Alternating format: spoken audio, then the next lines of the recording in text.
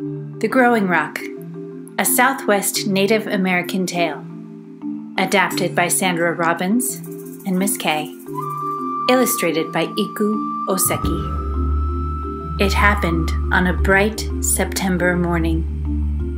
Measuring Worm, who was very old, was cleaning out his teepee. He was a medicine man with the wisdom of many years. Crow, who was very young, was still asleep in a dark, warm jug near the sunning rock. Mama Bluefeather, who was very proud of her new babies, was teaching them to fly. She took them to the top of the sunning rock to practice flapping their wings. "Try, my pretty babies, try. Try to fly up to the sky," sang Mama Bluefeather. And the baby Bluefeathers tried. They flipped. They flapped, and they flopped. But they were too young to fly upright. "Fancy feathers, beautiful babies. Go to sleep on the sunning rock," said Mama Bluefeather as she flew away to get food. Mama Bluefeather's singing woke up Crow. Crow ruffled his feathers and frowned. He peeked out of the jug to take a closer look at those sleeping babies. "Fancy feathers, beautiful babies. They can't even fly yet," cawed Crow. He had just passed his 6-month birthday, and no one had ever called him beautiful. The Crow said, "I know what I'll do. I'll chant to the growing spirit in that rock." So he began to chant. "Caw! Caw! Make that rock grow up." The rock began to rumble. The growing spirit was listening. So the Crow chanted again. "Caw! Caw! Make that rock grow up." The rock began to grow. The Crow didn't know that he was so powerful. So he chanted one last time. "Caw! Caw! Make that rock grow up." And that rock began to grow. It grew and grew and grew and grew. It grew all the way above the clouds. All the rumbling from the growing rock woke the babies up, and when they noticed they couldn't see the ground anymore, they got very scared, and they cried out, "Mama! Mama! Mama!"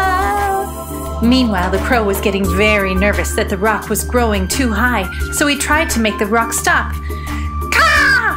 Caw! Stop, rock!" But the rock did not stop. The Crow looked around for Mama Bluefeather. "Uh-oh, gotta go." And the Crow dove back into his jug. Meanwhile, Mama Bluefeather had come back from getting food, but instead of seeing her babies on the sunning rock, she just saw the rock growing high into the sky. She tried to fly as fast as she could to the top of the rock. She flapped harder and harder and cried out, "My babies! My beautiful babies!" But no matter how high she flew, she could not reach the top of the growing rock. So she called out to her friends, "Please help me save my babies." Her friends came to see what was the matter. "What's wrong?" asked the rabbit. "Where did that rock come from?" asked Mountain Lion. "Look, that rock is growing," said Buzzard. "Yes, it is growing and my baby blue feathers are on top. I cannot reach them," cried Mama Bluefeather. "I will help you save your babies," said Rabbit. Then Rabbit hopped up the growing rock chanting, "I will hop to the top, see this rabbit hopping. I won't stop till the top, see this rabbit hopping." And he hopped and he hopped and he hopped and he hopped and he hopped and he hopped, but no matter how hard Rabbit tried, he could not even see the top of the growing rock. "Ugh, I must stop. There's no top. I must stop my hopping," Rabbit said sadly as he hopped down the growing rock. "Oh, Mama Bluefeather, I cannot save your babies." Then The mountain lion said, "I will save your babies." He took a great leap and clung to the side of the mountain with his claws, and as he climbed he sang, "I am a mountain lion strong, it won't take me very long. Up, up, I will climb to bring those babies back." And he climbed, and he climbed, and he climbed, and he climbed, and he climbed, but suddenly Mountain Lion began to slide backwards. "Oh, watch out! Down below, watch out! I cannot go! The rock's too smooth! I cannot reach the top!" When he reached the bottom, he said to Mama Bluefeather, "I'm sorry, I cannot save your babies," Mountain Lion panted as he landed at the bottom of the growing rock. "Don't worry, Mama Bluefeather," called the buzzard. "I am chief of the high-flying feathers. I am called Friend of the Wind. I will save your babies." And the whole valley could hear buzzards singing, "I am a buzzard flying high, I'm a buzzard flying low. Up, up, I will try to bring those babies back." Buzzard flew higher and higher and higher, but Buzzard could not reach the baby blue feathers. "Listen down below. No matter how I try, this rock just grows and grows. Can't bring those babies back. Is there no one who will help me save my babies?" Just then, Mama Bluefeather had an idea. "I know. I will go to see the measuring worm. He is a great medicine man." "But he is so old," said the rabbit. "And he is so small," said Mountain Lion. "I have to try." Mama Bluefeather flew to the measuring worm's home. "Please help me save my babies. They are stuck on top of that growing rock." "Mama Bluefeather, do not worry," said the measuring worm. "I have the wisdom of many winters. I must gather the power of our grandfathers. Wait for me at the growing rock. Soon you will see a great medicine man." "He will do it. He will save my babies," said Mama Bluefeather. Then the measuring worm appeared. "Look at him," everyone said. "He is wearing his most powerful medicine." Even Crow came out of his jug to see what was happening. "Yes, I wear the feathers of the great eagles and the beads of our many brave ancestors." He shook his rattles.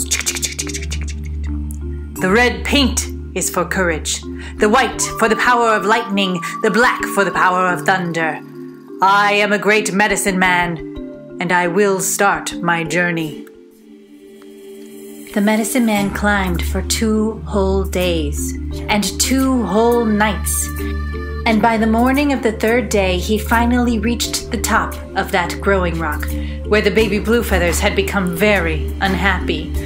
"Mama! Mama! Mama!" "Hush, little ones. I am a great medicine man and have come to save you." But the baby Bluefeathers looked at the measuring worm and cried, "But you're so old, and you're so small. If you were a real medicine man, you would make this rock grow down." The measuring worm knew what he had to do. He called down to the animals. "Animals, who made this rock grow up, up, up, up?" To everyone's surprise, Crow popped out of his jug and cried, "It was me! I'm sorry, I didn't mean to do it." "Crow, what did you say to make this rock grow up?" Crow said, "Caw! Caw! Make this rock grow up!" The measuring worm knew what to do. "Thank you, Crow," said the measuring worm, shaking his rattles loudly. "Now, with the wisdom of my many winters and the power of our grandfathers, I will make the rock grow down." The measuring worm chanted, "Caw! Caw! Up you must not go! Caw! Caw! Rock, you must grow low. The growing rock rumbled. Rock, grow down low to the ground low. Rock, grow down low to the ground low. The growing rock began to grow down, just as the measuring worm said. Now repeat after me, the measuring worm called. Caw, caw, rock, you must grow low. The animals chanted. Caw, caw, rock, you must grow low. The growing rock grew lower and lower. The animals chanted louder and louder, and the baby blue feathers grew closer and closer and closer. Mama, Mama, cried the baby blue feathers, who flipped and flapped and flapped. Then right in front of everyone's eyes, they flew right off the top of that growing rock. A great cheer went out over the whole valley. Measuring worm, I can never thank you enough for what you did, sang Mama Bluefeather. You brought the babies back, cawed Crow. He was so happy. You are indeed a great medicine man, everyone shouted. Thank you. But I must say one more thing to the sunning rock, said the measuring worm, shaking his rattles as the rock settled back to the earth. Rock, remember, never grow, never high and never low. Never, never, never grow. Oh, yeah. And even though the measuring worm was a great medicine man, no one has ever cared to sit on that sunning rock again. The end.